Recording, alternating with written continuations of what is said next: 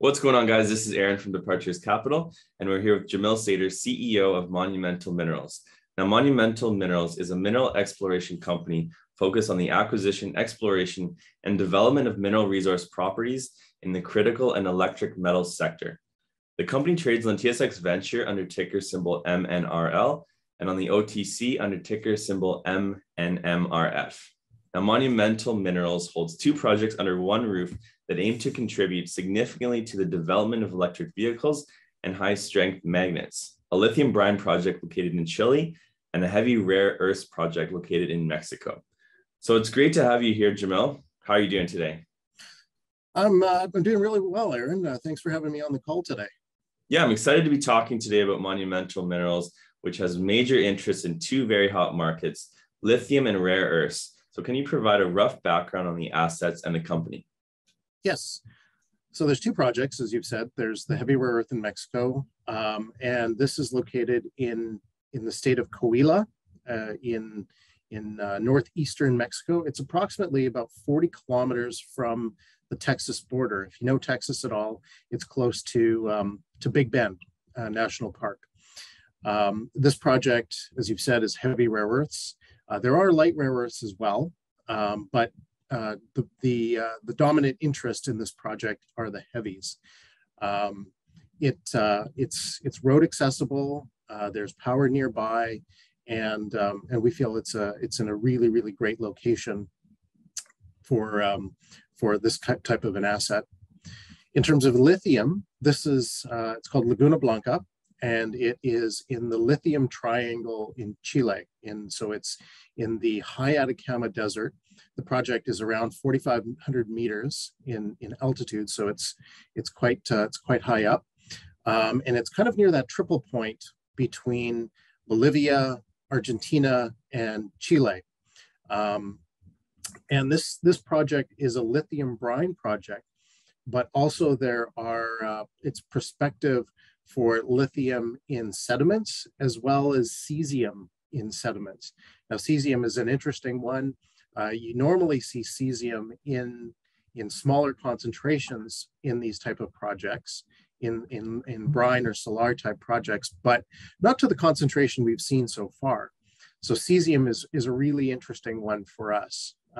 It's kind of like the cherry on top of the sundae, if you want to put it that way. And so, as you said, we are a company focused on critical metals and that energy transformation. We think that the automotive industry wants to move away from the internal combustion engine, as does the rest of the world, and we all want to be a little bit more friendly, environmentally friendly and greener.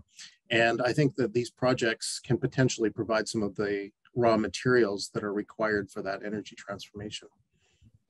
Yeah, it sounds like you have two really unique projects. Now, I understand both assets are in highly prospective terrains. Can you elaborate on this? Like, what makes these assets so attractive? Absolutely. So I'll start with Laguna Blanca, the one in the lithium project. So as I said, it's in the lithium triangle. And to just give you a very quick overview of the project itself in terms of the technical or the geology, basically what happens is groundwater flows into a restricted basin. And that's kind of the same thing as, if I can give another example, the Great Salt Lake. So you get water that's flowing in to a basin, but it has nowhere to go. So it never actually flows away into a river, which eventually flows into the ocean. And during this process, the waters dissolve some of the rock, the groundwaters dissolve some of that rock, and some of those elements, like lithium, stay in solution, and they just accumulate more and more and more. In terms of being attractive, it's lithium brine, which is still more economically viable than lithium in hard rock. It's in a very prospective area. It's only 100 kilometers from the Salar de Atacama, which has SQM and Albemarle. The deal is very favorable. The terms of the option agreement are very favorable. And the lithium and cesium concentrations that we've seen so far, whether they've been in brines or in sediments, are extremely good. So in sediments for lithium, we've seen up to almost 1,500 ppm. And in brines, we've seen up to about 1,250 milligrams per liter. At Gemi, to just give a quick overview, it's along a 3,000 kilometer belt called the North American Alkaline Igneous Province. So that goes from Mexico to Alaska. It stretches that far. And there are certain times where the rocks within this belt, they evolve more. And you can almost think about it like the foam on top of your beer. So it's kind of, you know, sometimes they evolve only a little bit, and then sometimes they evolve to this foam. And what we're seeing is that foam at the top, where it's all these minerals, all these elements that really don't fit in very well anywhere else, and they have nowhere to go. So they form these strange minerals with strange names and with chemical formulas as long as my arm. The four key ones that we see at Gemi are neodymium, praseodymium. These are the two light rare earths. And then, of course, the heavy rare earths is dysprosium and terbium. In terms of attractiveness, it's road accessible. Its proximity to Texas is a huge positive. Texas is actually becoming a hub for rare earth refinement and manufacturing. So to just give you some examples, we have Mount Weld with Blue Line in Hondo, Texas, which is basically San Antonio. We have a deal between MP Materials and GM in Fort Worth, and of course Tesla and in Austin. There's also other pluses that I'll just very quickly mention, like stable mining jurisdiction, skilled workforce, and just the lack of heavy rare earth projects in North America. Yeah, it sounds like it's going to be an exciting year for you guys. And to build on that, you know, when do you anticipate drilling will start at both properties? Because as we know, drilling is where things get exciting. Absolutely. So at Gemi, what I'll maybe start with is just talk a little bit about the exploration that we've done and we're planning to do. So for that project, we've reduced the search space from the entire claims, so about 3,500 hectares, 3,600 hectares, down to 8 square kilometers. And I'm sorry about the unit conversion there, but we've reduced it significantly. And we're planning a field project now, field program, to reduce that search space further from 8 square kilometers down to about the size of a drill pad. And the reason we want to do this is because drilling is very expensive. So we want to make sure that we're spending our money the best way possible and without blindly putting drill holes in where we're not as sure as possible that they're in the right place. In terms of Laguna Blanca and the lithium project, weather is really a key aspect. Right now, it might be sunny and warm in Vancouver, but it's pretty chilly in Chile, or at least in that part of Chile. It's in the middle of winter. It's something called Bolivian winter, and you get these systems that blow over the high Andes, and they contain moisture and drop that moisture out as snow a lot of times. And so we need to be really aware of that, because it can sock you in for a couple of weeks if you do get a precipitation system or system that moves through. So we're not as sure about the drilling and the timeline for Laguna Blanca, but we're expecting that in Q3 into early Q4, when that weather changes and when we start to see better weather conditions. In the meantime, there is a lot of work that we can do on the ground just for short periods. If we can see that the weather will be favorable for a few days, we will be getting out to do more surface sampling and more geophysics and more, as much as we can. Yeah, I'm excited to cover those results, you know, as they come. So, you know, the lithium market has been on an absolute tear. What's your outlook for the market moving forward, both lithium and rare earths? Right. Okay. Well, you know, for lithium, there has been some rumblings in the last couple of days that the lithium bull run is over. I don't really believe that. I'm not so sure that that's the case. The fundamentals, in my opinion, are still there. That investment is still in EVs by the automotive industry is still expected to exceed $500 billion by 2030. So I don't think that's going to change, and I don't think that transformation is going to change anytime soon.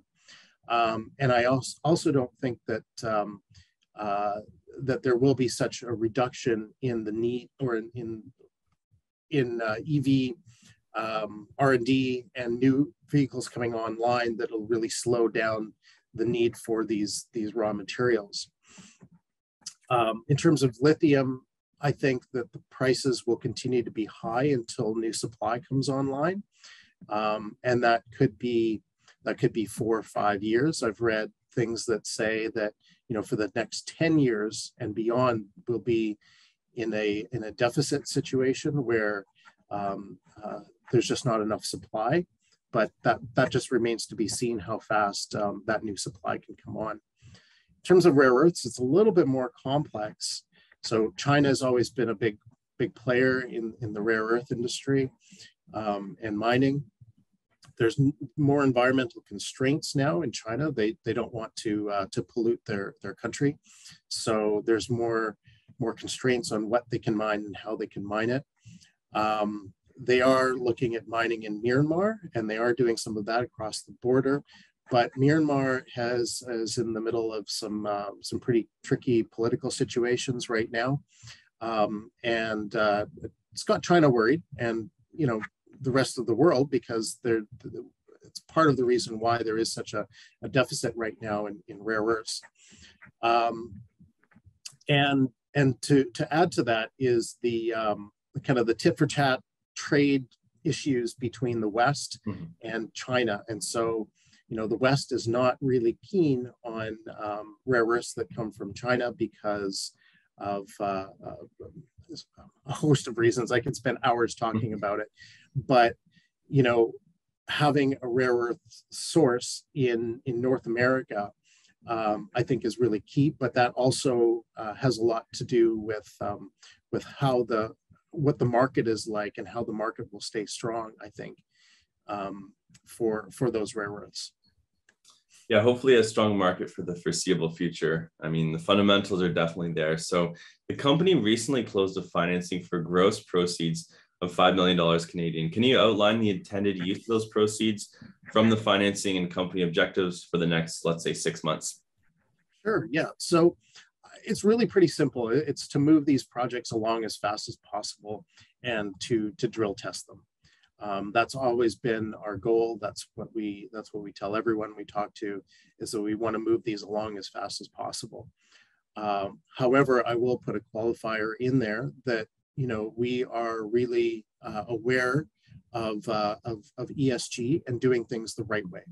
So yes, we want to be very aggressive, but we want to make sure that local stakeholders, local communities, local groups are all on side. They all understand, and we have buy-in from them, and that also we can show that our projects have benefits, or we can provide benefits to them as a community, whether that's in the form of creating jobs, trickle-down effect where we're buying goods from these communities and so on. So it's like I said, it's to move things as fast as possible, but also making sure that we're a good corporation in the eyes of these local groups. Yeah, I think that's very important, and I'm excited to cover and see how you guys do with everything. So if you were to summarize the opportunity with Monumental Minerals down to a simple sentence or two, what would you say? Well, I would say that we are an energetic and driven group, and we have great projects in favorable jurisdictions, both Chile and Mexico. We see present and growing demand for the rare earth mineral industry, and for the lithium and for lithium batteries and for the lithium industry. And I think that we see that these raw materials are really needed for the energy transformation, and that transition away from the internal combustion engine. Awesome. Well, thank you so much for your time, Jamil. We look forward to following this story as things develop, and we'll definitely have you back on soon for more updates. All right. Thanks a lot, Aaron. If you like these videos, kindly hit that subscribe button and the bell for notifications. Drop us a comment down below. We'd love to hear from you. And finally, always remember, Departures Capital is for information, education, and entertainment purposes only. Don't buy or sell a stock because you heard it on here. Buy or sell a stock because you've done your research, you've done your thorough due diligence, and you're making your own personal investment decisions for yourself. This video is not financial advice. Furthermore, this video may or may not have been sponsored by the companies that we've profiled within this video, and we may or may not own shares of any of the profiled companies in this video. If you want to know the full disclosure details, check the description down below along with thoroughly reading our disclaimer. Thanks so much for watching, guys, and I look forward to seeing you in our next video.